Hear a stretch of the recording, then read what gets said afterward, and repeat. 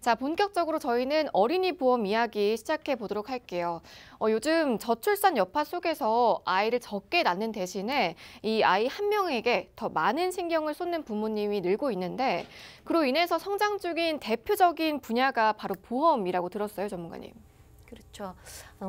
아이들은 이제 뭐 말씀하신 대로 저출산이어서 숫자적으로는 이렇게 줄어들고 있지만 부모님들의 관심은 그만큼 더 이제 늘어나고 있는 상태고, 그리고 어린이 보험이 이제 최근에 이렇게 문의도 많고 가입자 수가 많아지게 된 이유는 어렸을 때 보험을 하나씩은 다 들어주셨을 거 아니에요. 그런데 그거하고 비교했을 때 최근에 나온 어떤 제도적인 부분 때문에 무해지라든지 이런 내용 때문에 보험료가 저렴하면서도 보장 내용이 더 좋아진 이런 부분 때문에 문의가 많고 가입자 수가 많아지는 것 같고요. 또 하나는 어린이지만 유병자인 어린이들은 가입하기가 굉장히 어려웠었는데 지금 이제 그 시장이 열렸기 때문에 문의도 많고 가입자 수가 점점 늘어나고 있는 추세입니다. 네, 오늘 상담에서도 유병자 보험이 나왔는데 일반적으로 유병자 보험이라고 하면요, 만성 질환자를 대상으로 한 특화 상품인데 이 어린이 유병자 보험은 뭐가 다를까요? 어린이들도 마찬가지로 이제 너무 일찍 그런 만성 질환이나 또 아니면 좀 중대한 질병에 노출된 그런 어린이들 자녀들이 있죠. 근데 다행히 이제 뭐 15세 이상이면 어른들의 유병자 상품, 뭐 저희가 많이 안내해드린 그런 걸로 가입을 할 수가 있었어요. 그런데 15세 미만은 어린이 보험에는 유병자를 받아주는 상품이 없었기 때문에 여기가 이제 공백 상태였는데 지금 이제 좋아진 게 5세부터 15세 사이에 이제 병력이 있었던 어린이들도 이제 다 가입할 수 있다라는 이런 특징을 갖고 있는 거고요. 그리고 이제 성인들과 좀 다른 더 장점이 있다면, 저 유리한 그런 점이 있다면, 간단한 질병들을 알았을 경우에 사실 그렇더라도 치료가 종결되고 뭐 한 달 뒤에 뭐 이렇게 심사를 해서 받겠다 이렇게 대부분 나왔었는데, 아주 간단한 뭐 우리가 흔히 알 수 있는 폐렴, 아이들 이런 거 너무나 많이 걸리는 질병이잖아요. 장염, 식중독, 감기만 걸려도 장염도 따라서 오기도 하고, 그다음에 아이들 같은 경우에는 사시가 아직 이제 그 아이들이 다 성장이 끝나기 전까지는 그 사시가 잡히지 않는 아이들이 꽤 있어요. 그래서 사시 수술한 아이들, 뭐 부비동염 이런 많이 들어본 이런 그거에 대해서도 이걸로 이제 이런 부분에 대해서 1개월만 지나면 부담보나 이런 부분이 없이 할증도 없이 가입이 가능하다라는 거, 이제 그런 거 장점이고요. 그다음에 3개월 이내 새로운 질병, 그다음에 2년 이내 입원, 그리고 5년 이내 암만 아니면 그거만 확인한다고 하면 선천성 질환이 있는 아이들이 있잖아요. 정말 그 부모님들이 아이들을 키우기가 정말 더 어려우실 텐데 이런 보험 가입에 있어서도 어려움이 있으셨었어요. 그런데 이런 자녀들도 이제 가입이 가능하다는 게 어린이 보험의 유병자형에서의 가장 큰 장점이라고 할 수가 있습니다. 네, 보셨다시피 이 유병자 어린이 보험의 가입 조건이 생각보다 참 간편한데요. 그렇다면 일반적인 어린이 보험과 비교해 봤을 때 인수 조건이나 혜택은 또 어떤가요, 전문가님? 네, 그 뭐 아픈 아이들이고 실제로 또 성인 보험에서는 유병자분들은 표준치보다는 사실은 그 가입하실 수 있는 그 범위가 조금 제한적이거든요. 그런데 어린이 보험이기 때문에 담보나 가입 금액의 그 담보의 종류나 그리고 가입 금액 범위에 있어서도 차이가 없게 일반형과 정말 동일하게 그렇게 인수를 하고 있습니다. 뭐 예를 들면 일반암이나 이런 일반암도 1억까지 동일하게 들어가지고요. 유사암도 마찬가지고, 그리고 뇌혈관, 심혈관 질환 정말 다 중요한 3대 진단이죠. 이런 부분에 있어서 금액에 전혀 차이가 없게 그렇게 가입하실 수 있습니다. 네, 앞선 혜택들 때문인지요. 이 유병자 어린이 보험이 출시되자마자 반응이 참 좋다고 들었는데 이로 인해서 어떤 질병을 가진 아이들이 보험 혜택을 받을 수가 있는 건가요, 전문가님?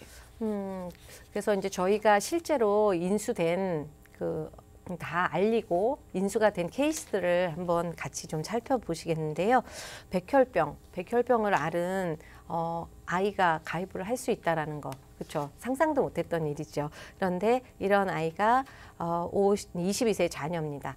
22세 자녀고 이제 5년이 지나고 백혈병의 치료가 끝나고 5년이 지나고 이렇게 된 친구들은 수술비나 뭐 이런 부분에 대해서 기존에 뭐가 보험이 있다고 한다 그러면 뭐 부분적으로 업셀링을 할 수 있고요. 아니면 전체적으로 다 준비할 수 있는데 이 친구는 수술비 쪽을 업셀링한 케이스예요. 그랬을 때 54,000원, 55,000원 정도로 준비할 수 있는 이런 케이스가 있었고요. 그다음에 지체장애 2급. 사실 지체장애 2급이면 굉장히 난이도가 이제 높은 편이잖아요. 그러니까 1, 2년간 계속 치료를 받은 그런 상태고 그랬기 때문에 기존 상품으로는 전혀 가입할 수가 없는 이런 친구였는데 지금 거의 모든 분야에서 보험을 준비했을 때 16만 원으로 준비를 할 수 있었습니다. 그리고 요즘 여러 가지 뭐 환경 호르몬이나 뭐 또 음식물이나 이런 것 때문에 성조숙증을 이렇게 진단받은 아이들이 꽤 많습니다. 그러니까 이런 아이들도 인수가 예전에는 아예 검토가 불가했었는데 지금은 가입하실 수 있는 그런 상태고, 그다음에 자폐증. 요즘 최근에 자폐증으로 진단받는 아이들이 꽤 많이 늘어나고 있는 추세거든요. 근데 뭐 그게 약한 경우도 있고 그다음에 정말 중증 자폐일 수도 있는데 어쨌든 자폐인 친구들도 정말 약을 먹고 있는 상태여도 인수가 가능했었습니다.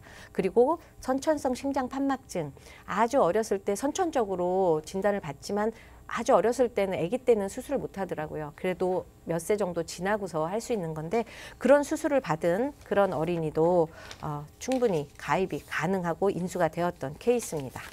네, 가입 조건하고 인수 기준 살펴보셨는데 보험료도 생각보다 비싸지가 않네요, 전문가님.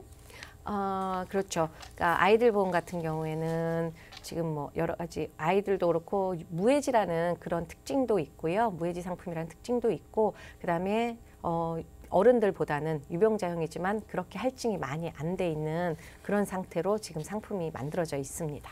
네, 출시가 되자마자 정말 많은 분들이 관심을 갖고 계신 유병자 어린이 보험 플랜, 저희 자세하게 좀 짚어보고 있는데요. 앞선 내용에 대해서 궁금한 점 있으시거나 저희 전문가분들과 상담 필요하시면요, 주저하지 마시고요. 아래 번호 이용해 보시기 바랍니다.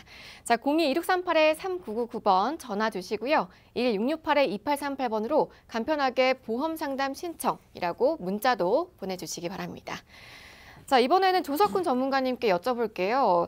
전문가님, 이 어린이 보험은요, 가입 연령이 30세까지예요. 그렇기 때문에 이 성인 유병자 보험 대신에 이 유병자 어린이 보험을 준비하려는 성인분들도 많을 것 같은데 어떤가요? 이제 자녀의 아픔은 사실은 부모님에게 어떤 아픔일까요? 그 이상일 겁니다.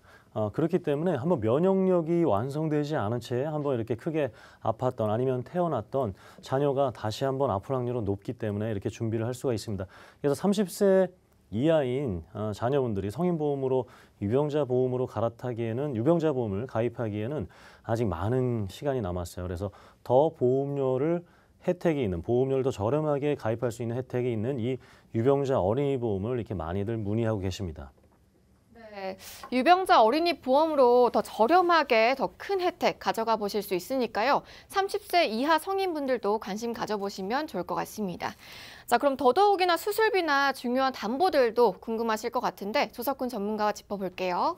네, 그래서 먼저 우리 수술을 할 경우에 혜택이 되는 그런 수술비 특약들과 보장을 알려드리고 이 유병자 어린이 보험의 전체 담보들 중에서 한 필요한 것들 한 20여 가지, 30여 가지만 말씀드리도록 하겠습니다. 첫 번째로는 이제 이렇게 아팠던 부위에 대해서 수술을 할 경우에요. 이렇게 1종부터 5종까지 나눠지는데 이렇게 이대 질환이라든가 암 관련된 그리고 신장, 심장, 간장 이렇게 이식 수술을 할 때 매회 받을 수 있는 1,000만 원 이렇게 수술비가 있고요. 위절제 방간 관열 수술 이렇게 들어가 있습니다. 그리고 이제 추간판 관열 수술이죠. 디스크 관련된 수술이 되겠습니다. 그리고 녹내장, 스텐트 삽입술, 대장 위용종, 요로 결석까지, 맹장까지, 그리고 치액, 백내장, 요실금까지 해서 각 수술에 대해서 5가지로 분류되어서 매회 받을 수 있는 수술비가 추가가 되어 있고요. 이제부터 이제 하나하나씩 담보를 살펴보겠는데 첫 번째로는 이제 기본 계약이 들어가게 되어 있습니다. 그래서 일반 상해 사망, 상해 고도 후유 장애가 이렇게 1억씩 들어가게 있고요. 이렇게 아프셨던 우리 자녀분들도 암 진단비를 최대 1억 원까지 가입할 수가 있습니다. 지금 당장 당연히 암이 안 발생할 수 있겠지만 추후에 물론 건강하게 살 수도 있지만 추후에 몇십 년 뒤에 만약에 암이 발생하게 된다면 그 치료비는 인플레이션을 감안했을 때 병원 비용이 굉장히 많이 나올 수밖에 없습니다. 그래서 어린이 보험, 성인 보험에서는 5천만 원 한도지만 어린이 보험에서 1억까지 가능하다라는 거. 그리고 아직 갑상선암을 포함한 이 유사암 진단비가 5천만 원이 가능한 부분이 되겠습니다. 내년에는 이제 다 보험료 인상이라든가 한도가 축소가 다 예정되어 있기 때문에 그런 것들 역시 자동차 보험 할증되는 것처럼 이런 유병자 보험들도 보험료가 더 많이 올라갈 수밖에 없어요. 뭐 최근 기사들 보시면 아시겠지만 이렇게 뭐 건강보험료 굉장히 인상률 낮추려고 노력했지만 그것이 미비했다라는 기사를 다 보셨을 겁니다. 그런 것들이 다 반영된다라고 보시면 될 것 같아요. 그래서 유사암 수술비, 방사선 약물치료비, 뇌혈관 허혈성 진단비, 이게 성인보험에서는 최대 3천만 원이죠. 그리고 지금 이것이 이제 1,000만 원으로 줄었고 뭐 65세 이후에는 500만 원 이거밖에 안 되는데 어린이 보험에서는 5천만 원까지 되고요. 뇌혈관 허혈성 수술비가 매회 받을 수 있는 게 5천만 원이 됩니다. 지금 현재 심장 관련된 관열 수술, 즉 피를 본다 보죠. 볼관자에 피 혈자 해가지고 피를 본다, 즉 심장을 보면서 수술하는 그 관열 수술을 하는 것이 한 2,800만 원 정도가 돼요. 그러면 향후에 몇십 년 뒤에는 더 큰 비용이 발생할 수밖에 없기 때문에 매회 받을 수 있는 이 5천만 원에 대한 수술비 반복적으로 받을 수가 있습니다. 그래서 이것은 다 비갱신형입니다. 보험료 올라가지 않는 다 특약들이 되겠고요. 그리고 희귀난치성 7대 진단비가 역시 1,000만 원 되겠고요. 그거로 인한 수술비가 300만 원 역시 추가적으로 되겠습니다. 그리고 아까 좀 전에 설명드렸던 그 5종 수술비 기억나시죠? 작은 수술부터 큰 수술까지 매회 한 번 받고 끝나는 것이 아니라 매회 받을 수 있는 비용들을 이렇게 추가적으로 받을 수가 있고요. 그래서 이렇게 수술 관련된 작은 수술부터 나이가 듦에 따라 아니면 갑작스러운 사고로 인해서 받을 수 있는 매회 받을 수 있는 수술비 특약들이 이렇게 추가적으로 되어 있습니다. 게다가 이제 수술비가 여기 추가되고 이제 상해 관련된 것도 받아야죠. 아무래도 몸이 조금 불편한 상황에서 뭐 집에서든 아니면 학교에서든 바깥에서 활동하다가 넘어졌을 때 아니면 또 사고가 났을 때 상해 관련된 사고로 인한 그 매회 받을 수 있는 역시 상해 관련된 수술비가 이렇게 포함되어 있습니다. 그리고 뿐만 아니라 질병 입원 일당 당연히 들어가야겠죠. 다 첫날부터 들어갑니다. 그래서 4일째부터 받는 입원 일당은 의미가 없다라는 거 좀 말씀드리고 싶고 첫날부터 꼭 이렇게 받을 수 있고 그리고 이제 밤에 아픈 경우가 있잖아요. 자녀들 같은 경우에. 밤에 아플 경우에는 정말 뭐 여러 가지 치료를 하고 약도 먹이지만 결국에는 응급실을 갈 수밖에 없어요. 그럼 응급실을 한번 갈 때마다 받게 되는 비용이 이렇게 또 따로 추가적으로 되어 있습니다. 골절, 깁스, 화상 진단비까지 이렇게 되어 있어서 작은 질병부터 큰 질병까지 우리 아팠던 또 아픔을 가지고 있는 자녀들에게 올바른 혜택 그리고 경제적 보상을 줄 수 있고 그리고 빚을 내서라도 고치고 싶었던 그런 것들을 보험으로 커버할 수 있는 혜택들이 이렇게 담보로 구성되어 있습니다. 네, 유병자 어린이 보험 플랜 무엇 하나 빠지는 구석이 없었습니다. 자, 앞서 하나하나 살펴봤지만 가입 조건이나 뭐 인수 기준, 보험료, 또 지금 앞에서 보신 주요 담보들까지 모든 게 든든했는데요. 꼭 저희 보험 365 전문가분들과 상담 나눠보시고요. 맞춤형 플랜 설계해보시면 좋을 것 같습니다. 자, 무료 상담 전화 02-2638-3999번 편하게 전화 주시고요. 또 간편하게 문자 상담도 받고 있으니까요.